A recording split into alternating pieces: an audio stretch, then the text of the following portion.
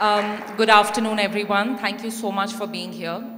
So earlier today, I met a gentleman who was telling me that the problem with the media is that it's not self-reflective, it's not looking within.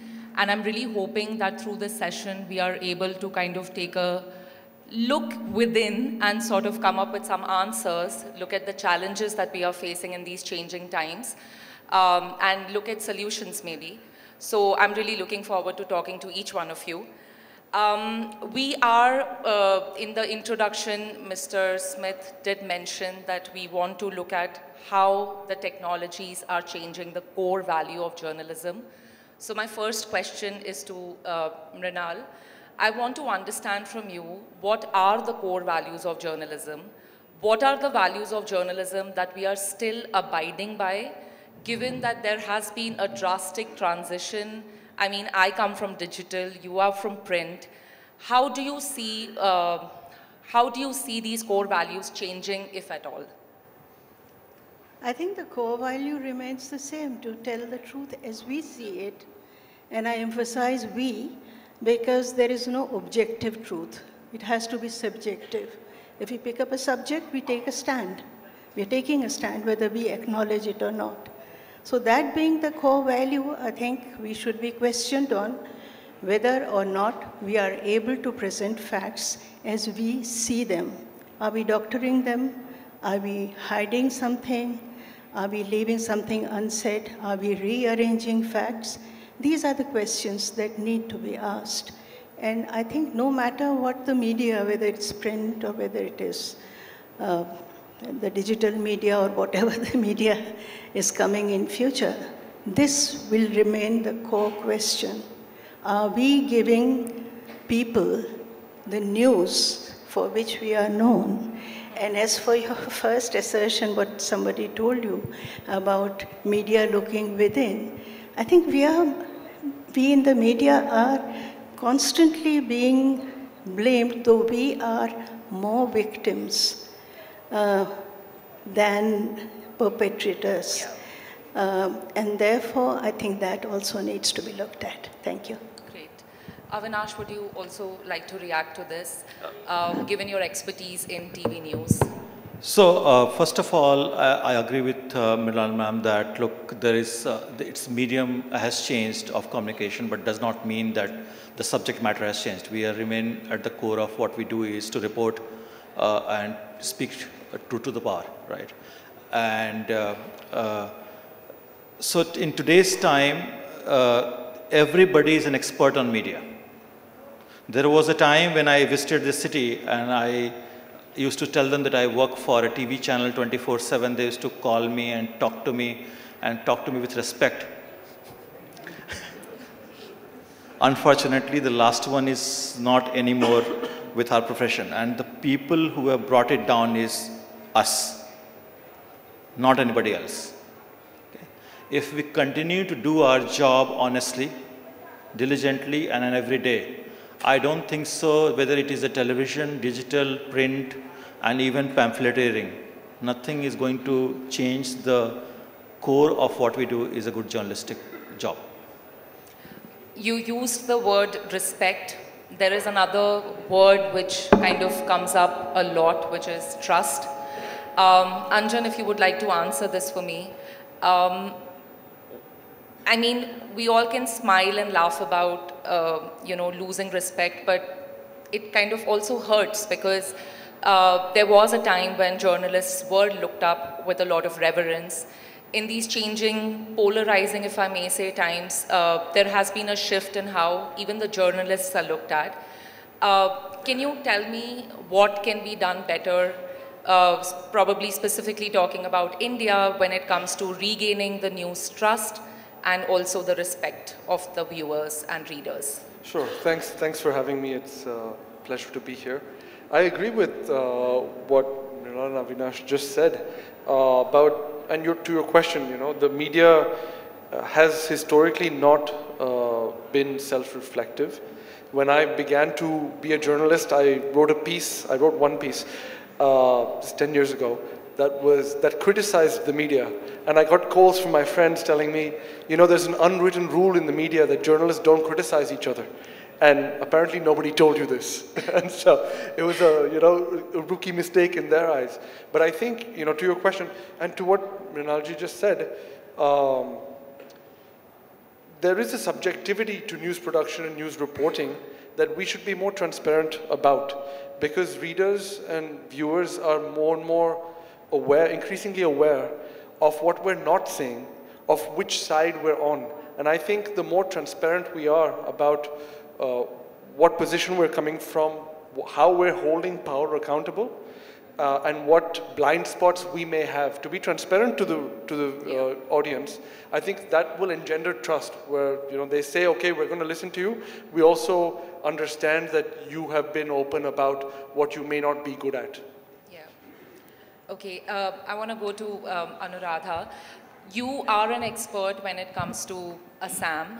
If you can maybe touch upon, say, you know, news from the region, northeastern region itself, and talk about a bit about the importance and why that regional news often gets neglected, and what can be done better to bring up the standards. Yeah, definitely. I agree with all that core value is the same. It is nothing matters that whether it is a regional news or a national news. News value is the same. If you want to cover, then it could be a very valuable news. If you don't want to cover the regional news, it is nothing. Okay, sometimes I feel that that regional news becomes hyperlocal sometimes, because it has to be.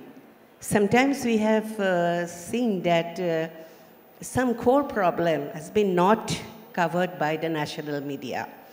And in the scenario from the Assam also, I have seen many things that, okay, after the technology's advancement, there is the value system is the same, but pressure on TRP and, you know, the circulation and earning advertisement, this business motives has rise day by day. Okay, and earlier when we joined in the regional media before 20 years, so I have seen that it was mere service. It was not a total business, you know. Nowadays, actually, the time is changing and everything is changing.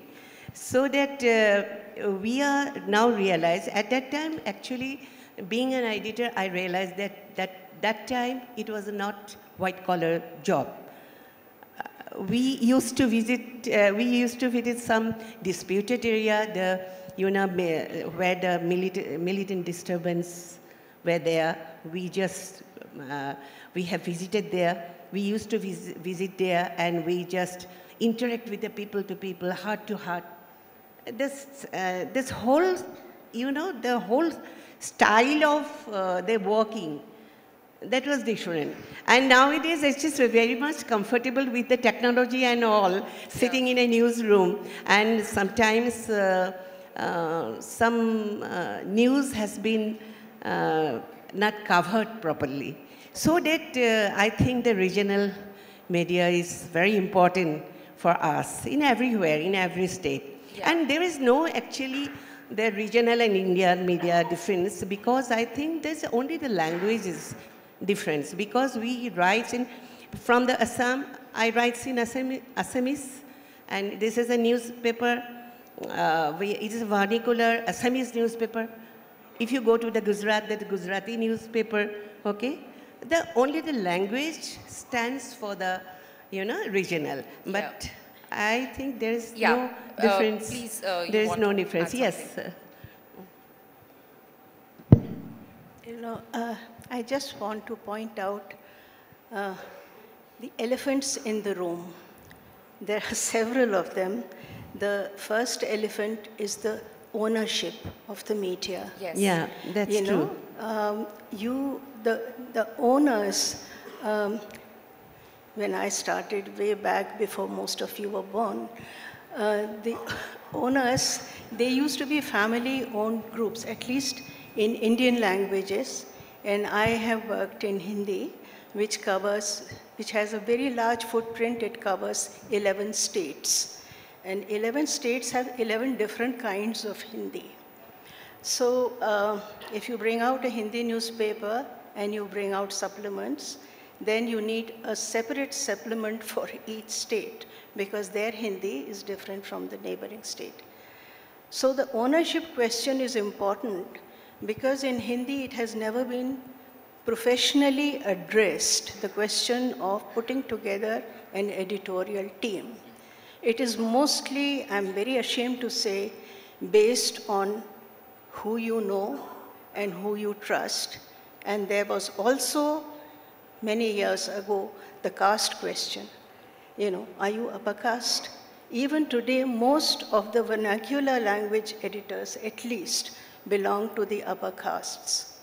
And that is a major elephant in the room because it somehow blocks many vital questions about 2/3 of our people, even in each region, from surfacing as powerful questions of today. The second elephant in room are the intermediaries. Till 2019, they were called intermediaries as platforms. You know, they were just aggregators of news. And so, while the print media and the news channels were subjected to laws curbing dissemination of information or speaking in favor of certain political parties after the elections were declared, this did not apply to the intermediaries. So intermediaries became a kind of a bargain basement for various political parties. And here, again, CD fact is that nationally somehow English has always been the language of the movers and shakers, or it has been considered to be so. But the language of the voters are diverse vernaculars. So the parties which caught on to this fact immediately spread out within the Hindi and all other regional medias and also began pressurizing the owners. Either they bought up the owners and mega companies arose, or they pressurized them politically because a lot of them had businesses other than journalism. And thus pressure groups began to be exerting pressures on the journalists. And one thing I must point out before I close is, most of the vernacular journalists come from very poor families. They have rural backgrounds, or if they are urban families, they have lower middle class backgrounds. All my life, I've seen how they have struggled to get where they are. And they are deadly scared of losing their job. Very often, they are the only earning member in the family. And this fact was cruelly realized by political parties who asked the owners to twist their arm. And that is why, at the moment, I think a recent report that has come out says that misinformation and disinformation, we top the list, and of the misinformed people, almost 65% are vernacular readers. So I would like to have... I would love for us to talk a bit more about misinformation, disinformation, but Avinash, if you can talk about ownership and what it is doing to, you know, plurality and representation and well, I can speak on that subject all through the day. Okay? This topic is very dear to my heart. Look, I believe in capitalism. I think capitalism solves most of the life's problem much better way than any other social system can do. And so there should be a free ownership. And I somehow, while I relate with what Mrinal ji is saying and what ma'am just said, but I don't think that the state in any way or society in any way should interfere in the free flow of capital into the media companies, okay? Whosoever wants to own whichever media, they are free to own. The problem is not about just the ownership itself. Okay. The problem is about the structure of the businesses. Currently, you have, how many people in this room will pay 25 rupees for a newspaper?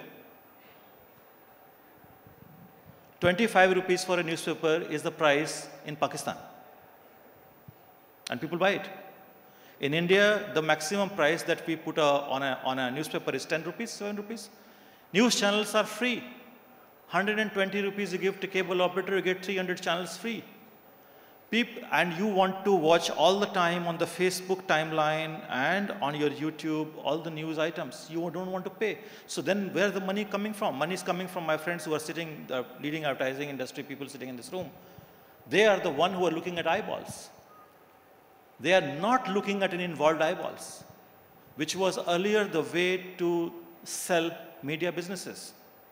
Because you were telling them that, look, people are engrossed in reading an article, which Mrinalji has written, and on the bottom of that, we'll put your ad. So your ad will get the similar degree of attention that an article has got. Unlike today, in the current technical age, where the distribution mechanism has gone completely out of your hand from the media owners, it is in the big tech platforms that they are distributing the content. They will decide what you are going to see, watch, and read. The model of monetizing good content has gone out of your hand. Unless you don't solve that structural issue, media companies will not be free because they'll be dependent on advertising. Advertising comes through going mass, not about the customer segregation that we do in all businesses. We are not able to do that. You work for Quint. It's meant for a very selected consumer who is interested in those kind of news. But to market that, you are dependent on today on Google and Facebook. Who will decide who is going to read and for how long? I wouldn't directly respond to that, but I do want to take this conversation forward. Thank you so much for that input. We spoke about misinformation and disinformation. I want to segue a little and actually come to the barrage of technologies that we have promised to our audience. With AI coming in a pretty big way with OpenAI, launched November 2022, if I'm not wrong.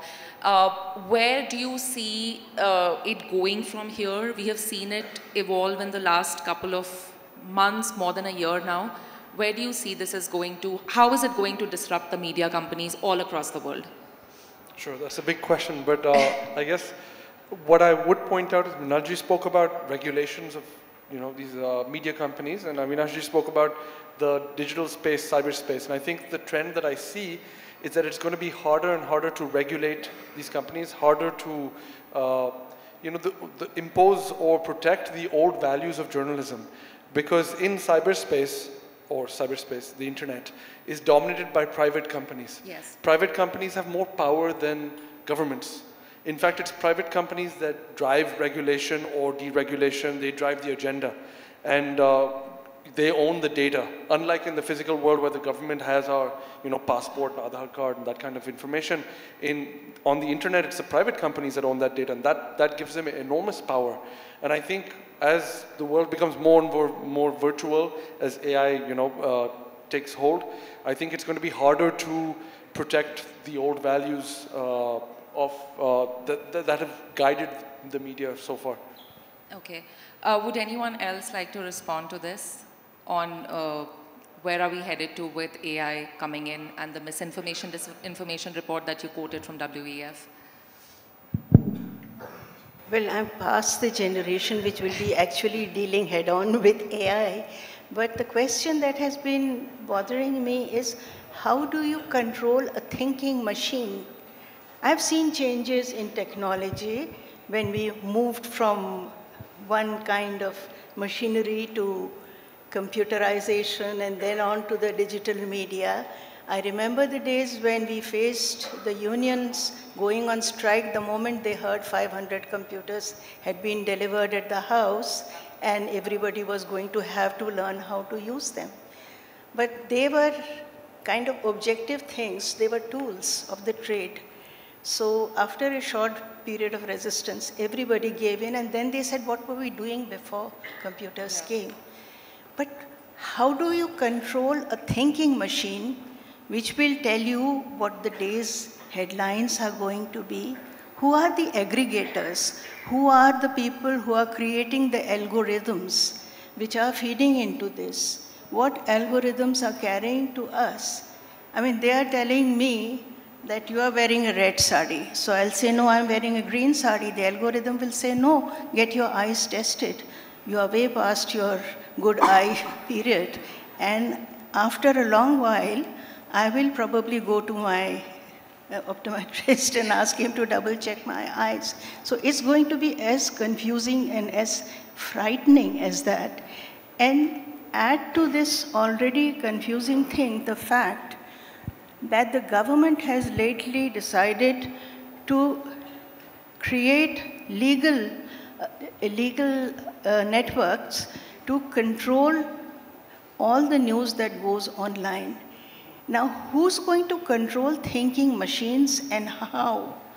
Already 3 or 4 groups of journalists have taken the matter to court. There was a hung verdict with one judge agreeing with the litigants and the other judge saying government's truth is the best truth. So that's where I leave the matter. I mean, I don't need to speak anymore on this without really facing problems. More than I already am. Mrinalji, we are talking about media freedom. Look, AI is a problem. As we know of it today, okay? If it is not regulated on time and well, what has happened in the society since 2007 and 8 onwards, when the social media came, AI is going to quadruplet, multiply, and things will happen which we can't even think of. I'm just giving an example how the algorithm of selling more ads has led to content biases and completely darking out one side of the opinion. AI is now curating content in most of the newsroom in the digital business.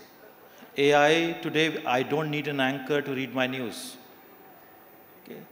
AI is curating not only news, what AI is reading, but she is also putting all the ticker at the bottom. It's all done by, sorry. They. She, he, anchors, so, I mean, whosoever is the anchor, right? Most of the AI anchor that we have created are women, so, so in television industry. Why? Yeah, now that we are talking about know, it, why? But that's how the business. TRPs work? I do not know, because the AI anchors are not seen on television. They are seen mostly on digital. So it's not TRP. Okay. It's about, there is a gender bias there. I agree with ma'am. So, but I'm saying that, look, this is a very dangerous situation we are in, and the government of India is rightly trying to regulate it. I don't agree with the regulation of all online content in all forms and the fact checking by the government, but regulation of AI is very, very important. It's the arbitrary nature of some of the things which is worrisome. But anyway, I will move on to my next question, which is to Anuradha. I want to understand when we are... Yes. Regarding misinformation and disinformation, I have an interesting experience in the last month that I have been awarded for a novel by Sahitya Akademi 2021. That was the name, There is a Forest Here, okay? In a meeting in the New Generation Anchor, she introducing me like that in Assam, in Guwahati, she just introduced me as like our author of there is a river here. She's the Academy Awardee, so meet her. So I told her, this, my book's name is not like that. My book is that here is a forest here. How it's come the river? I said, no, ma'am. I have read in the Google. So it is mentioned like that. So you imagine, in my own state, in my own, city, it is described like that, I want to ask you, in addition to sharing such a great anecdote, I want to understand from you, like for example, Manipur has been on the boil since 3rd of May last year. Mm-hmm. The news from Manipur has been disproportionate, and I feel a lot of digital media is filling in the gap right there. Avoided the... But when we are so search-driven, and this is something that I also want to understand from Anjan, when we are so search-driven, when we are letting algorithms decide the kind of stories that we do, as commissioning editors, or how can newsrooms do better to then be able to commission some of those stories and not be guided by keywords. I don't know if you fully understand where I'm getting to, but I want you to, like, does it make the problem of disproportionate news coming out from smaller places much bigger than what it is right now? Because we are increasingly becoming more and more, so to say, slaves to algorithms. So, well, you have told about the Manipur incident, but in Assam also, there is a big problem that is a flood and erosion problem. Have you seen any headline in the national media when Brahmaputra River and other tributaries makes always havoc in every year, and from 1952 till now, there's every year the state has lost beyond 200 crores, 4 lakhs hectares land erosion. Many families, 1,000 families been till now, they are living in a highland or in an open air with a just to cover a plastic chali in the, as a roof. And till they are having the refugee khanas, refugee foods and all. But these are not covered, you know. And what we have done in the Manipur incident time, I'm running a literary magazine which is under UGC care. So here I invited some poet, some theatre personalities to write on it from Manipur. And they have written column and so many touching poetries through where they express their all thoughts, you know. Even their column, they express everything, what is exactly going on. Those are the humanitarian stories, you know. So I have the capacity because I'm an editor of a literary magazine. That's why I invited them. You just write down of your own story, actually what is going on. Yeah.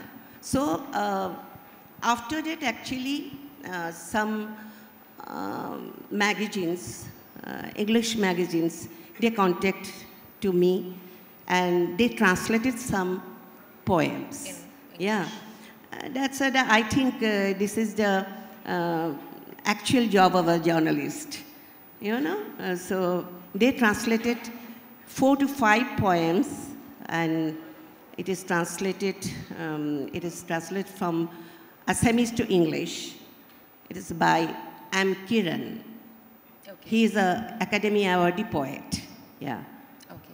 Anjan, would you like to answer the question about how do we continue to commission stories which are important, which need to come out in the public, but we are sort of getting, you know, we are becoming slaves to algorithms, and also at the same time, I mean, just thinking about Manipur, the amount of money that say a small digital media has to spend, it's sometimes not easy, and sometimes you have to take those tough calls where you put people in situations which are risky, but you take those calls because you have limited means, limited resources, and since you have done some reporting, if you can talk a bit about that as well. Sure, Anuradha ji spoke about how hyper-local news, the news becoming more and more hyper-localized in, you know, certain marginalized, far from the center areas of the country, and especially in the local languages. I think this keyword-based approach to journalism creates a lot of news deserts and creates a lot of areas where these hyper-local stories are not covered in the national or international media sort of discourse. And it creates an opportunity in that way. So I'll give an example. I'm now reporting in Mexico.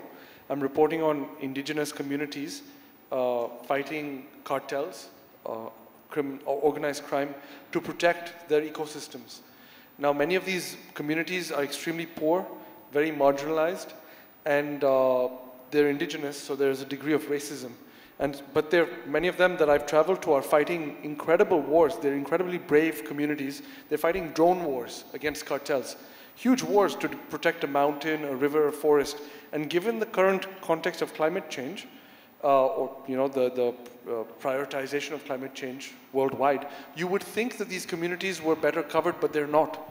And so that creates opportunities, I think, for freelance reporters who can set their own agenda, who are not driven by the algorithms. And I think that we'll see that as an increasing trend. Unfortunately, financially, it's become more and more difficult for freelance journalists to sustain themselves.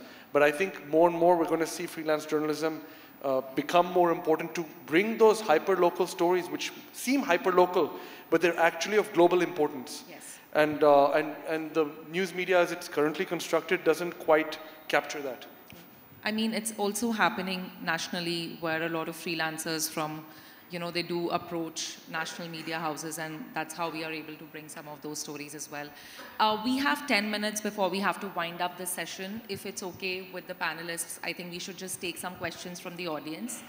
Can we start with that lady in the white top, please? If someone can, thank you. Am I audible? Yes, please go ahead. Thank you. My question is open to the entire panel, so anyone is free to answer.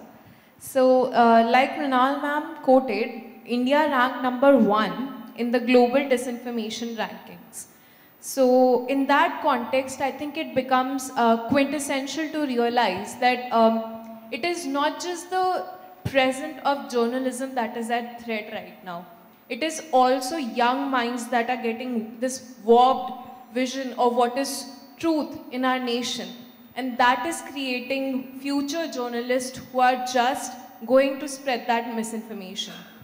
So my question as an upcoming journalist, as a journalist student, is how do we cope with this disheartening reality that journalism is just not being honest? I'll just add to the question that you asked. Thank you so much for asking that.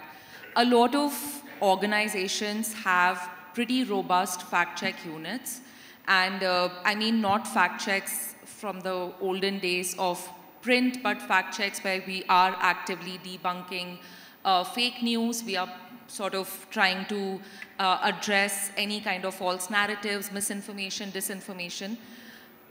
To your question, and just adding mine, how much will that make a difference to solve, I mean, solve is a pretty big and serious word, but to address the issue of disinformation and misinformation?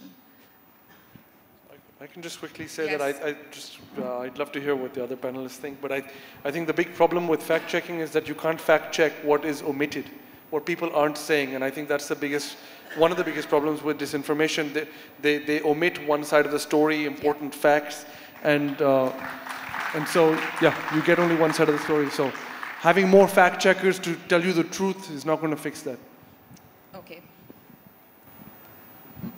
Well, I think there's also an ancillary question, that of liability. Who is liable for serving misinformation or disinformation? Disinformation is intentional, misinformation is information little hatke.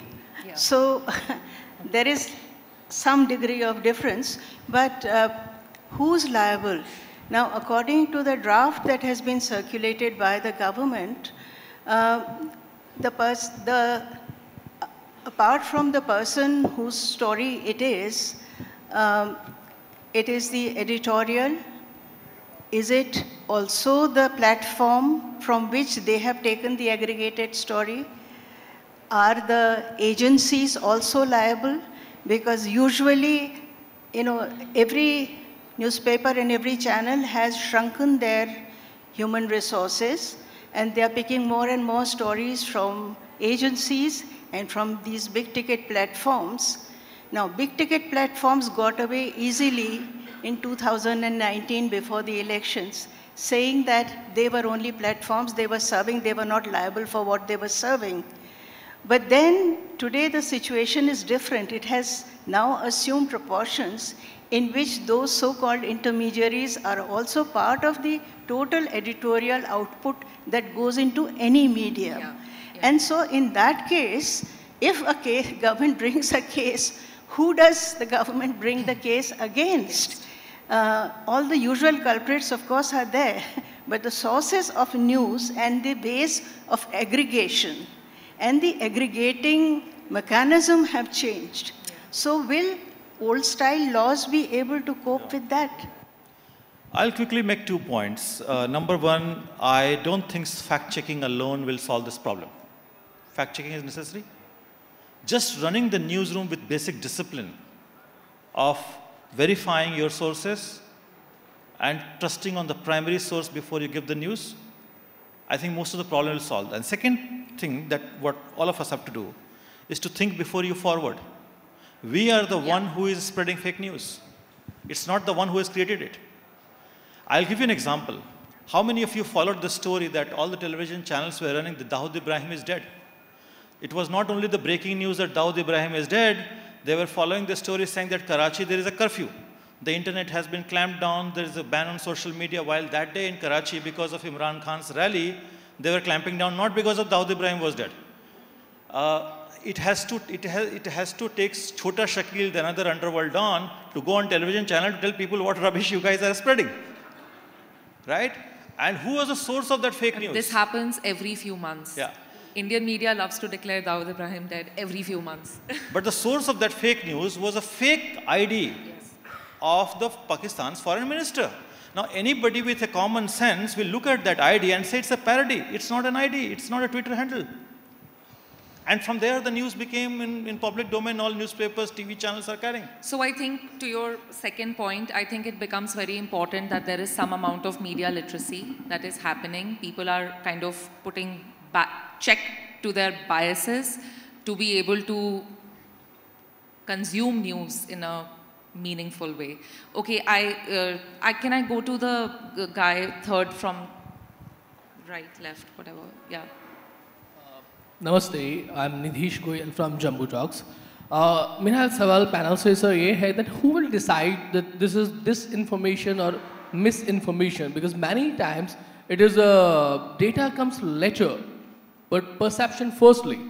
अगर सिद्धार्थ वरदराजन और मोहम्मद जुबैर का narrative set होता है then this is information. और आपका narrative set नहीं होता है, it can be disinformation or misinformation. Many people were saying that before Ram Mandir built, there must be a world-class hospital or the world-class university. And then after Ram Mandir built, it can be a world-class city. So who will decide? Maybe it is the war of narratives? Thank you.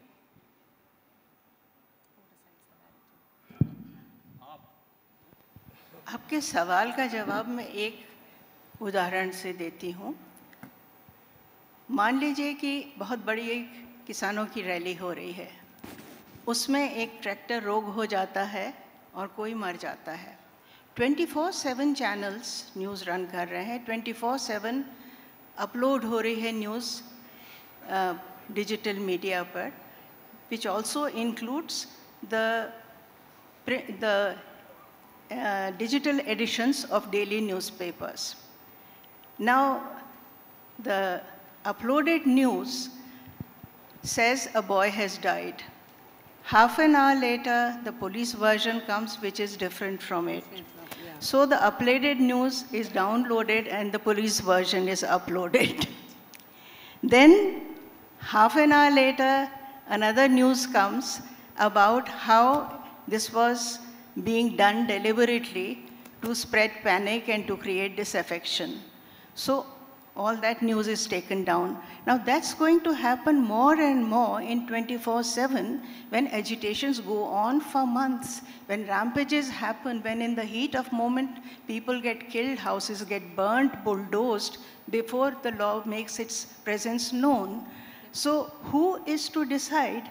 The media's job is, the editor and the whole editorial is screaming at the person on the ground, bhejo, bhejo, story bhejo, jaldi bhejo, upload karna hai. And the poor guy, if he sends it, he's killed, and he doesn't send it, then he loses his job. So this is a very major and a very irritating and also alarming fact of our times, that the editorials, because of all this, are depending more and more on agencies. Agencies which the government thinks well of. And therefore, agencies also try to keep their news catering limited to a certain kind of menu, which further limits what you said, the inflow of news from smaller towns, from smaller provinces over big issues. Take the tunnel collapse in Uttarakhand region. I come from the same area. Do you know the work has begun again because they have said that the collapse of the Himalayas was not due to the tunnel.